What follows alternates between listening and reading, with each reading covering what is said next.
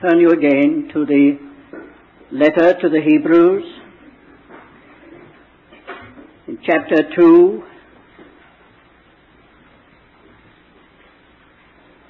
at verse 1. Therefore, we ought to give the more earnest heed to the things that were heard, lest haply we drift away from them.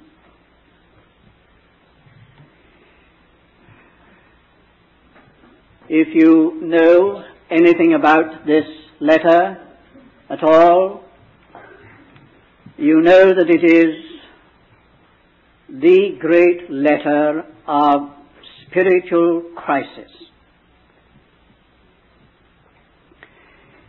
The writer compares what he has to say with the crisis of Israel at Kadesh Barnea, where they came after so long a period of instruction to the point where it was all to mature into the realization of its purpose, or all to fade out so far as they were concerned, and they miss it all. This writer gives quite a lot of his message to that particular application. Indeed, we would all agree that that was a very great crisis in the life and history of Israel. And this letter really circles round a spiritual crisis comparable to that. As you know, there is here throughout the blending of two dominant notes, one of warning, the other of exhortation. 9 times in the letter we have this warning note, lest. Lest begins in the verse that we have just read, lest haply we drift away. That goes right on to chapter 12. The other note, which is struck 10 times through the letter, is let us. Let us. Let us, lest. It's not our intention to trace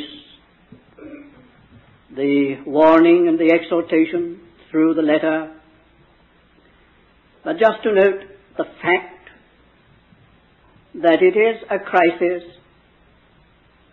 which continually arises in the history of the Lord's people. It arose, as we have seen, with Israel in the wilderness. Here, quite evidently, it had arisen at the time of the writing of this letter, a very serious crisis indeed for those to whom the letter was written. And it's the kind of crisis that arises from time to time. And it just amounts to this. Taking this first verse of chapter 2, there has been a deposit. There has been much given.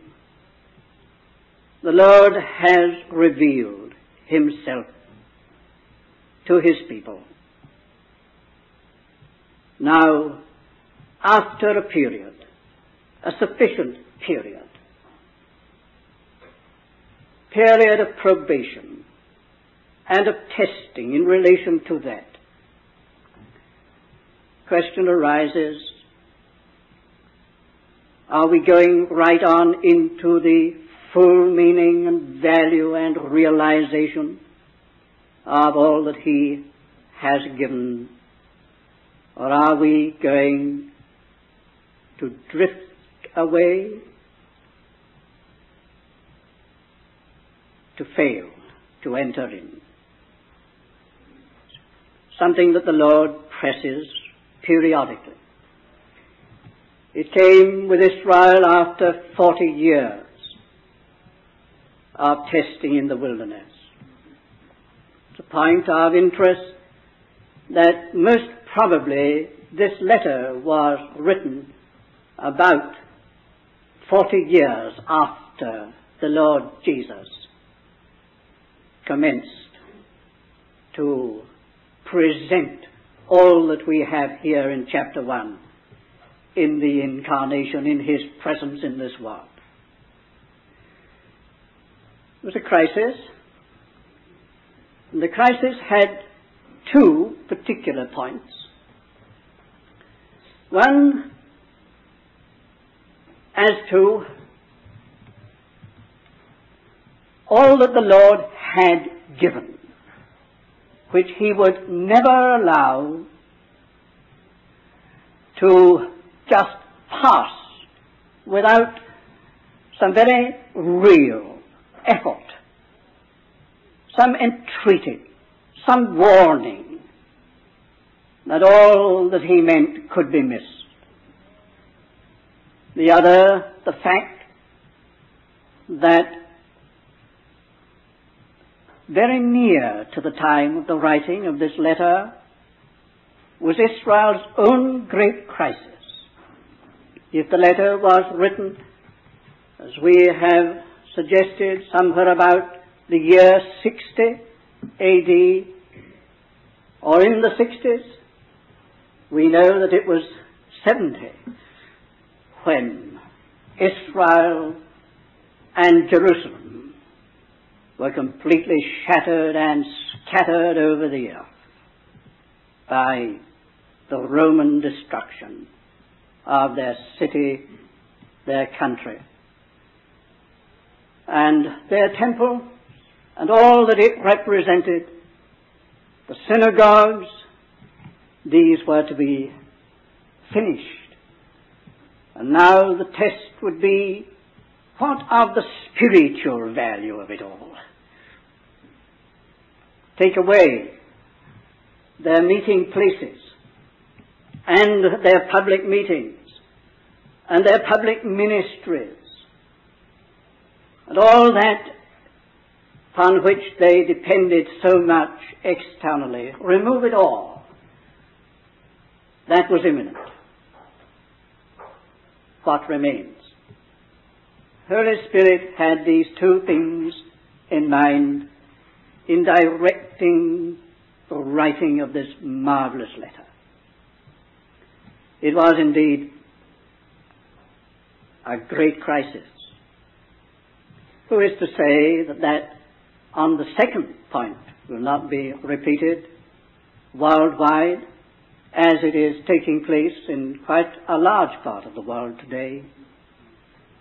The Lord may know of a day not far away when that will spread, and all those things which are the externals of Christianity upon which Christians depend will be swept away and no longer available. We've had a little touch of it in our lifetime. Many Christians have in this very country. It could be very much more so. And very quickly, that crisis may be looming upon the near horizon. So this letter is indeed a letter of crisis in both ways. We ask, what was the cause, or what were the causes of this crisis? On the spiritual side, firstly, I think there's no doubt about it, it was the cost of the way that these Christians had embarked upon and had been called upon to follow. You read the letter again, you will see the suggestions or the indications that it was because the way was proving so hard. They had started upon the heavenly way, partners in a heavenly calling. They had taken a position with Christ. That position is hinted at the end of the letter. Let us go to him without the camp.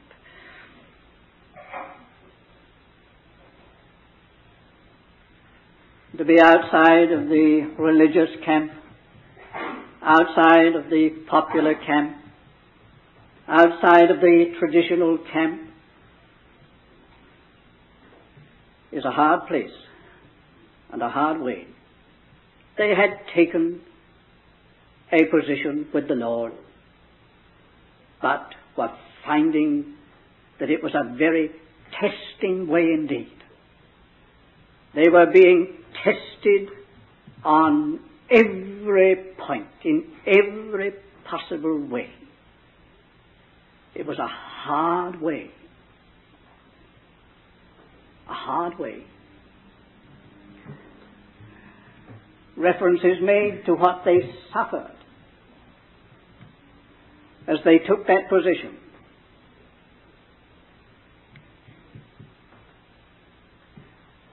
Now, this suffering came largely from without.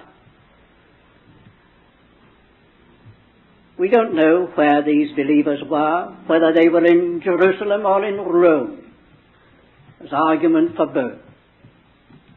But we can very well imagine that if it were in Jerusalem, they were right up against a very, very severe testing of their position spiritually. They were in the place where the Lord himself was crucified, the place where Stephen had been martyred, where the believers had been scattered.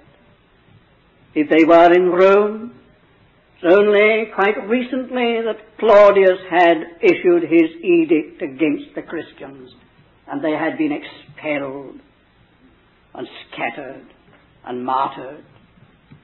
Whatever it was, it came from the outside in the beginning, and it was a hard and costly way.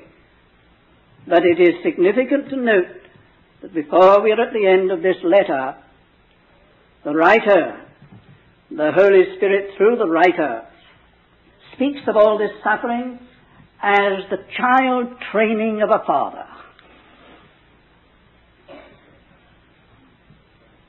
My son, despise not thou the chastening, the child training of the Lord, for whom the Lord loveth, he chasteneth, and so on.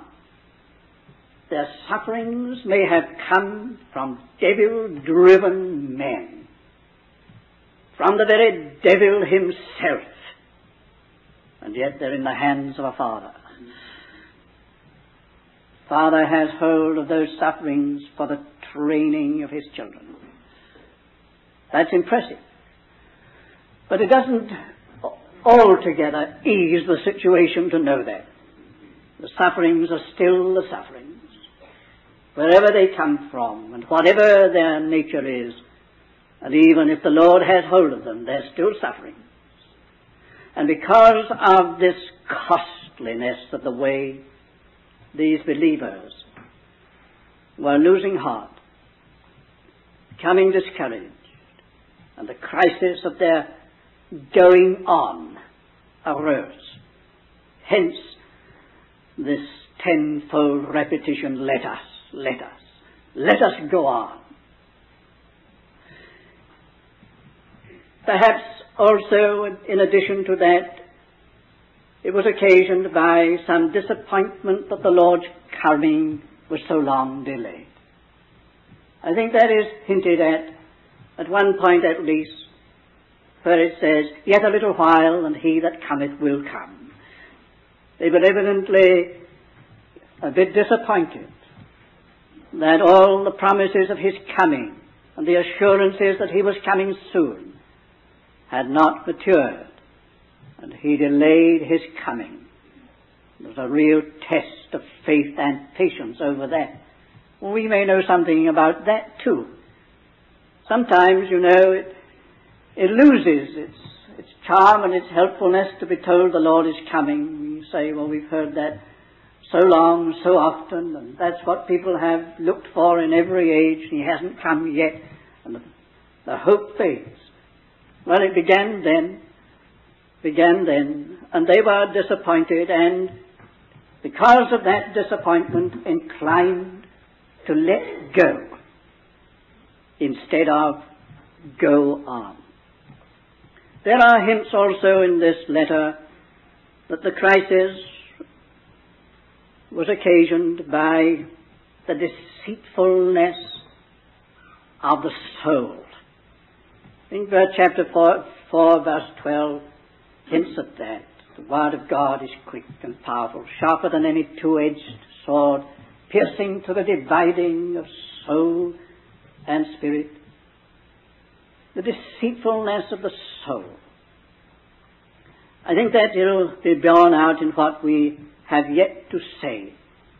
Our own souls can lead us astray. Our own soul desires and ambitions and conceptions and what we feel and think ought to be.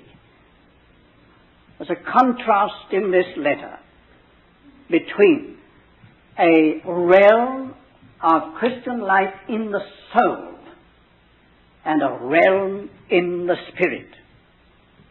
I think we could almost immediately, take that up for a minute or two. The nature of this crisis. There are the causes. What was the nature of it?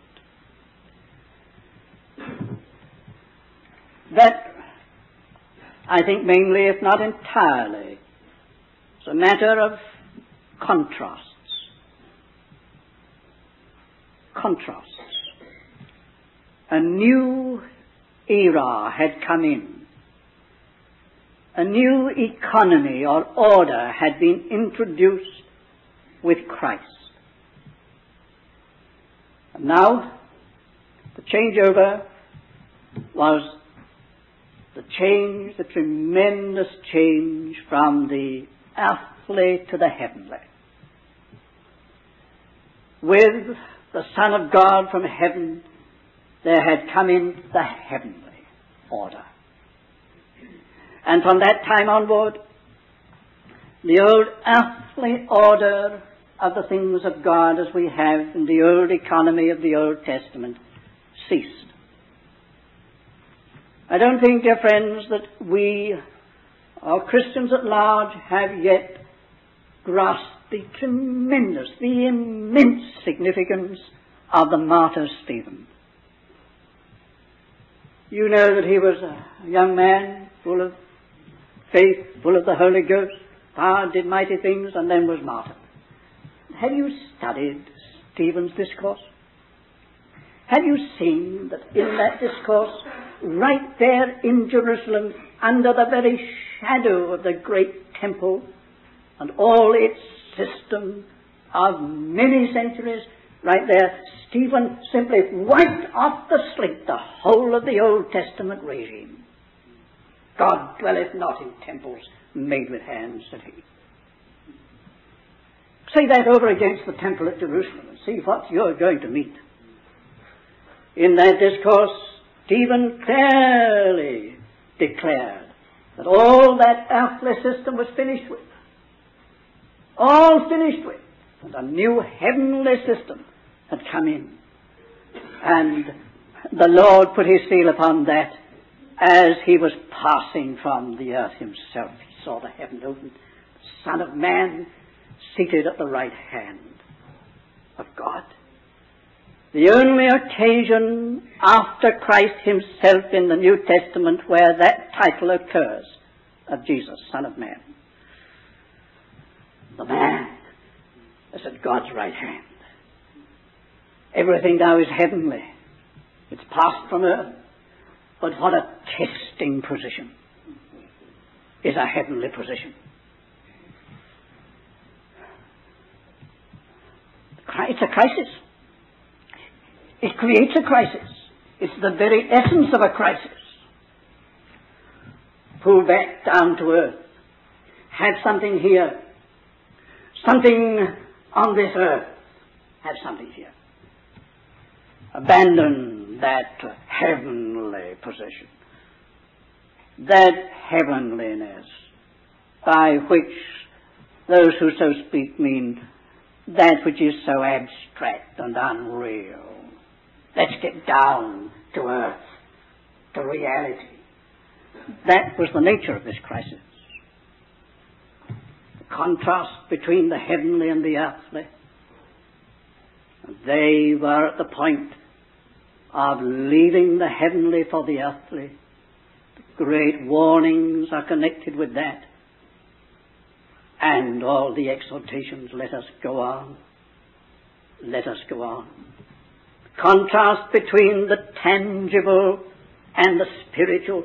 The soul wants something that it can take hold of, can manipulate,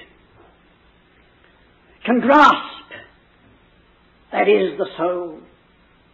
To have something tangible. And all this talk about the spiritual and spirituality, how unreal it is. That's the crisis. Is it? With the coming into this world of Christ, the whole thing changed, not in this mountain nor in Jerusalem, but in spirit and in truth. From this time, the whole thing is a spiritual thing. But how they longed for the thing that was here,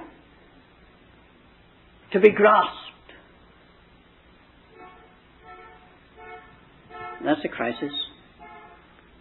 The contrast between the temporal and the eternal.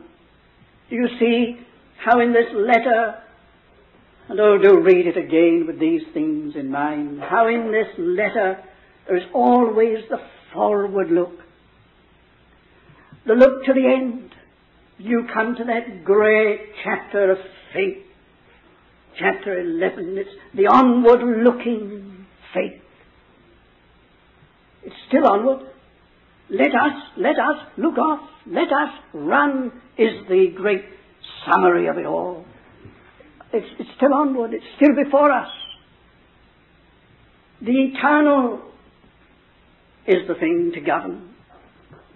This life and all that is here is not the whole by any means. It's all unto something that lies in eternity.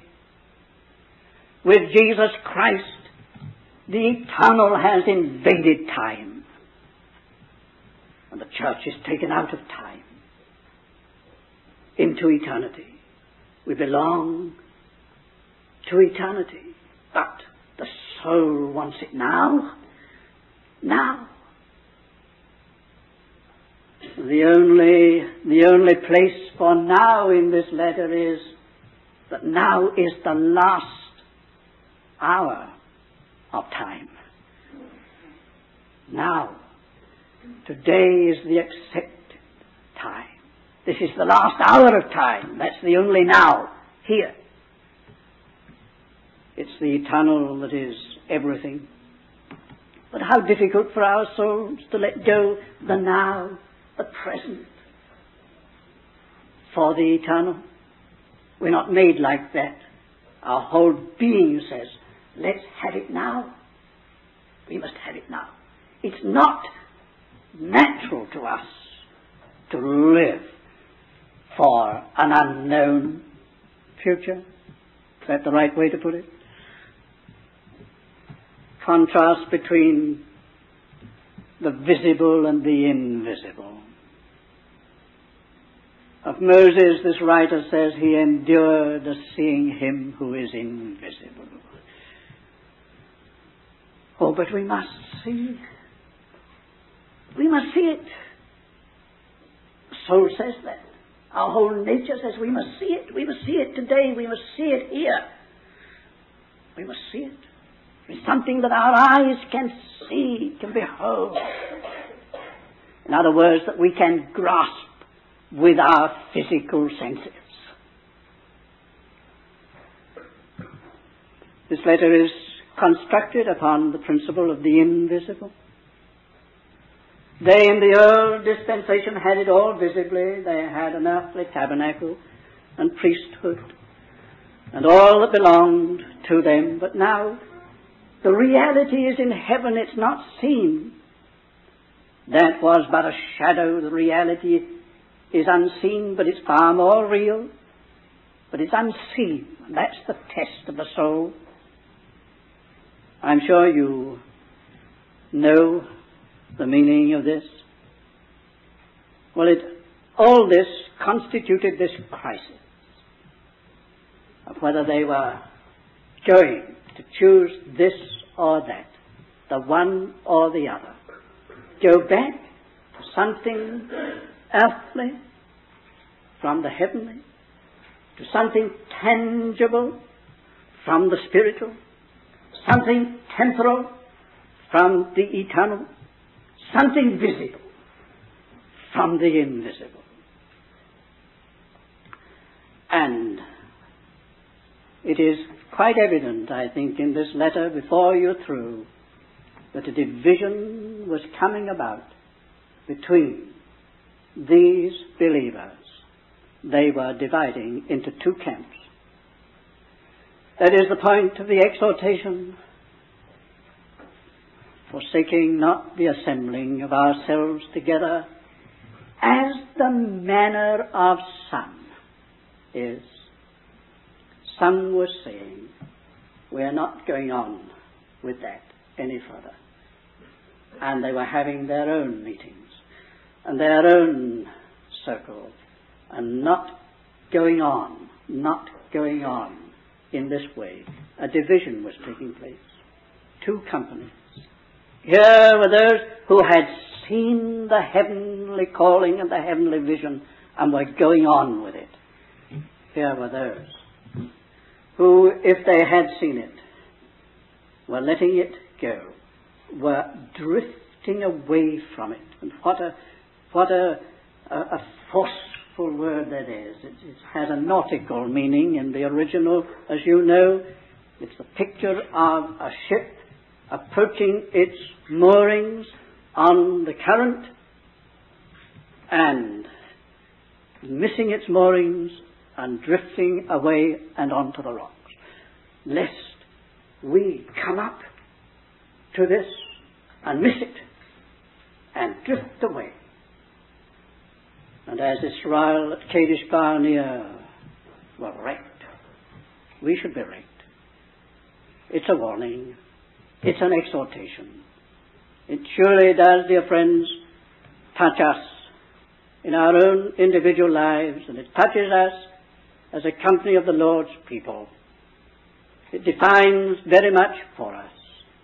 But may we all hear not only the warning, yes, the warning, but the constant note of exhortation. Let us fear. Let us go on. The Lord help us.